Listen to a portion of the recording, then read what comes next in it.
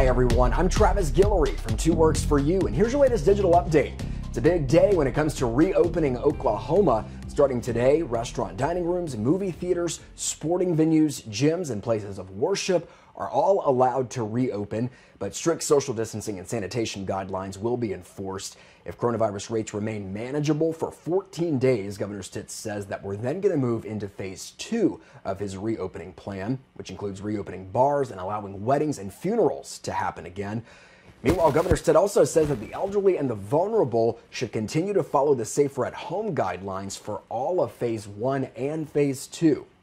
And Tulsa's safer at home order expired overnight, paving the way for restaurants, personal care businesses, and many others to reopen.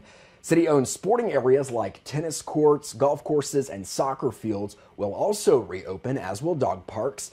But city officials tell us that playgrounds, recreation centers, pools, splash pads, and day camps will remain closed until further notice. All events and gatherings with 10 or more people are also banned until at least May 15th, whenever city leaders are going to decide if it's safe to then move into phase 2 of reopening.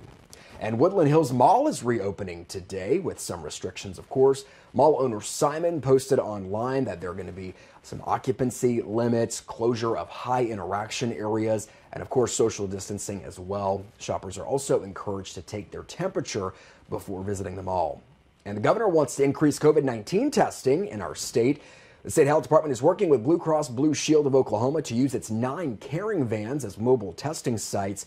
Those vans will mostly be used in underserved communities. And the state is also hoping to get 90,000 tests done by the end of May. That's your latest digital update from 2 Works for You. I'm Travis Guillory.